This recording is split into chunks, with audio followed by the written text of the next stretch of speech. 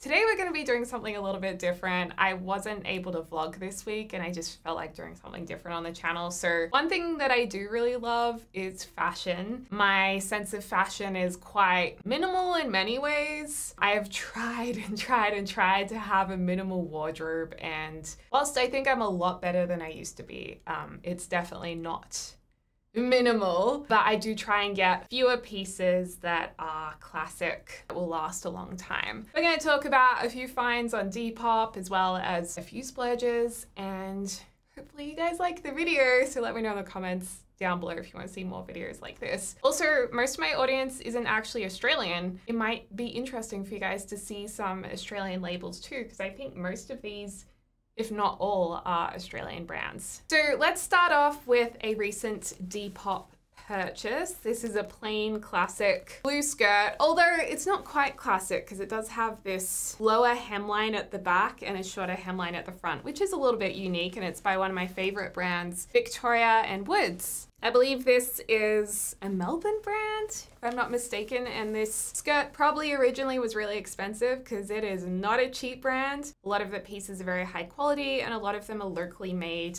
Originally it was probably like $200, I don't know, so that was a bit of a steal. And I love wearing denim with very basic black tops. I kind of have 3 black tops I'm wearing a lot at the moment. This is a newer one by a label called Jack and Jack. And I really like Jack and Jack. Their tops are really expensive.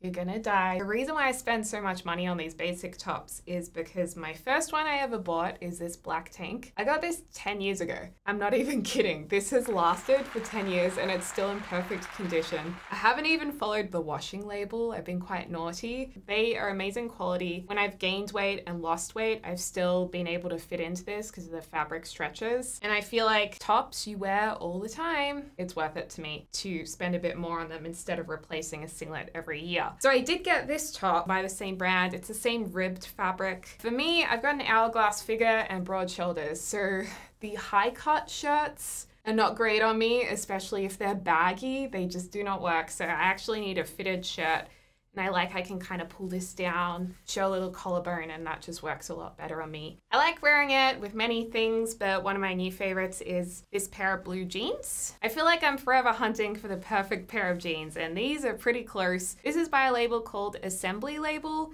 It's a nice minimal brand. These jeans are really cute because they're kind of the mum jean look. They're waisted, so for me, I feel like they're very flattering.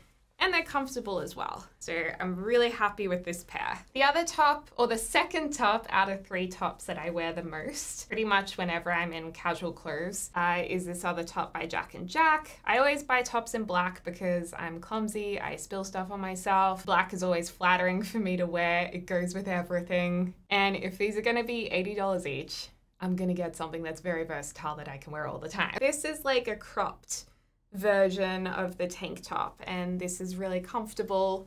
I really like pairing this with a light denim skirt. This is a nice kind of distressed hem A-line skirt, flattering, comfortable. This is by a brand called Dr. Denim. So I think this is just a cute look with flats in the warmer weather, especially Sydney where it gets pretty humid. Throwing on a denim skirt's a really good option. The third top that I've been wearing all the time is not super expensive. This is from Cotton On, and actually it was a dress. That's right, I forgot for a second. This was actually a dress that I bought, and what I did was I just cut it with kitchen scissors. It's a terrible job, the cutting, but the thing is with this fabric, it just kind of curls at the end so you wouldn't notice. And I just was struggling to find a top with just cute elastic straps that wasn't super expensive. And this one's been great. I wear this all the time. One of my favorite things to pair it with is actually a A-line silk skirt. Silk Laundry is a really lovely brand. I actually think it's local. These are a splurge. You can get them on sale, and on Depop there's a lot of Silk Laundry as well. It's just very flattering. It's easy to dress up for dinner, or you can team it with a leather jacket and boots for colder weather or an autumnal look. So very versatile, and this color is just so pretty. I love earthy colors, so this wine, I like red wine too. So this is just me to a T. Another denim Depop purchase were these shorts. These are by 1 Teaspoon. They're just distressed, kind of surfy looking shorts. I remember when I was at school, when I was about 15 or 14, these were like such a cool thing to wear. Like everyone had them. I don't think I ever had a pair in school because they were too expensive. And this felt like naughties to me. And I was really excited to finally get a pair. And I think they were $20 on Depop. So they're just really cute, going to the shops, going to the beach. And these are a nice throwback for me. I feel like even though I try and have a classic and minimal wardrobe, I find myself always being drawn to floral dresses when the weather warms up. Like, I love a floral dress, and I found this one by Kavari. I think this might be an Australian brand. And this is just very flattering. It's got the V-neck front, the V-neck back, the ties so you can make it fit any way you want on your shoulders. And it's just so flowy and nice for warmer weather as well, and a little bit romantic.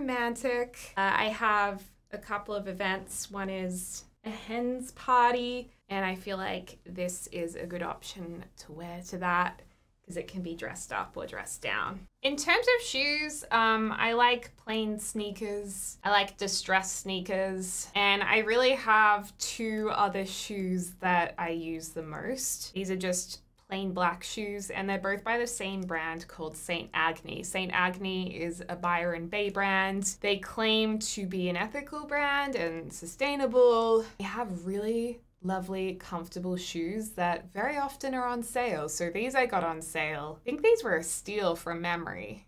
And they're just like little strappy heels. I didn't wipe them down, sorry guys. But these are great. They're comfy, they just slip on, they go with everything, whether it be jeans, dress, what have you. You can see they've had many wears. And then recently I needed to replace my plain black flats. So I got these.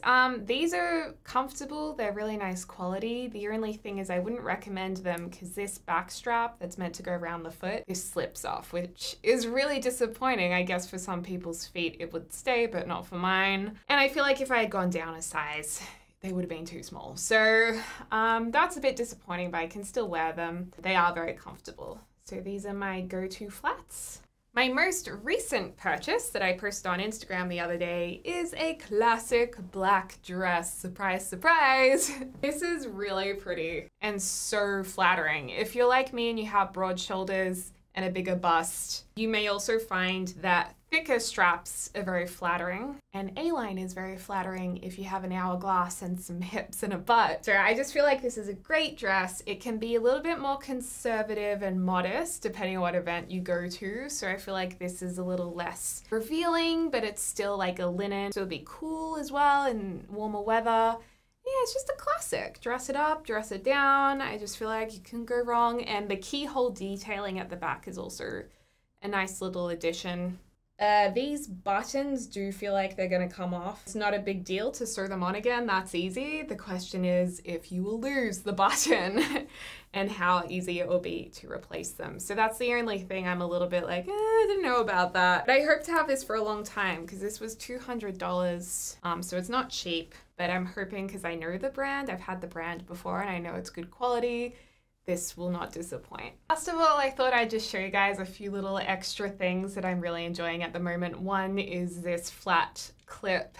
You can find these in a lot of different places. I got this from a local store, and I really like this clip because if you use something like this, which I also love, you can't like lie down because it digs into your head. So if you opt for a flat clip, you can lie down and it doesn't hurt the back of your head at all. So I love this. Usually buy one and use it until it breaks. I really should find something more environmentally friendly than plastic. If you have any ideas, let me know in the comments down below, but this is great. I'm a big fan of the bun, a simple hair accessory. So those are really great. I talk about booby tape a lot, not sponsored, not gifted. I've just been a big fan for a long time. I don't actually like to typically make my breasts look bigger than they are. I'm actually the opposite. I prefer to tape them down, and this is what I actually use to do that. I also really struggle to feel comfortable in a lot of bras, depending on what I'm wearing. Like, I don't like visible bra lines typically. Like, this is annoying me now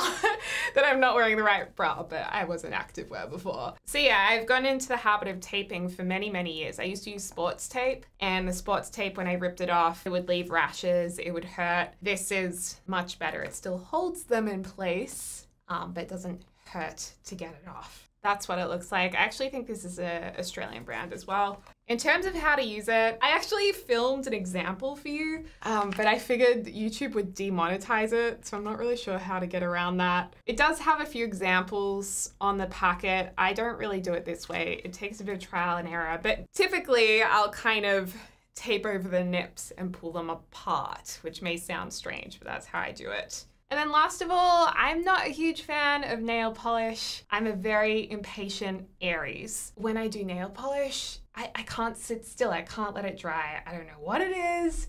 It just turns out so bad. And then because I'm also an impatient Aries with anxiety, going to a nail salon and sitting there waiting for my nails to be done, I can't do it. I just want to leave. I think for a lot of people, it's a really nice experience to pamper yourself, and I can't stand it. So I was really excited. I saw this sparkly nail polish today and I thought, you know what? It's Christmas time, festive season. It's November, you know, maybe a little early for some of you guys. And I thought, you know what? I'm gonna get this. And you guys, I'm so stoked with it because it's fail proof.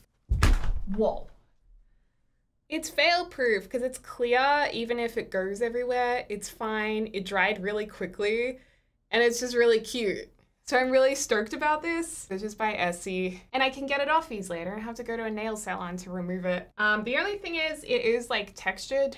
So I probably need a top coat, taco, to smooth it out. But I think I found my calling for nails. Anyway, guys, let me know what you thought of this video. Let me know if you'd like to see more videos like this. I saw a few requests for an activewear haul and maybe like testing activewear for squats because I do work out a bit. So yeah, let me know if you'd like to see that. As always, I hope you're having a lovely morning, afternoon, or evening, wherever you're on the world. I'll speak to you soon. Tag, tag.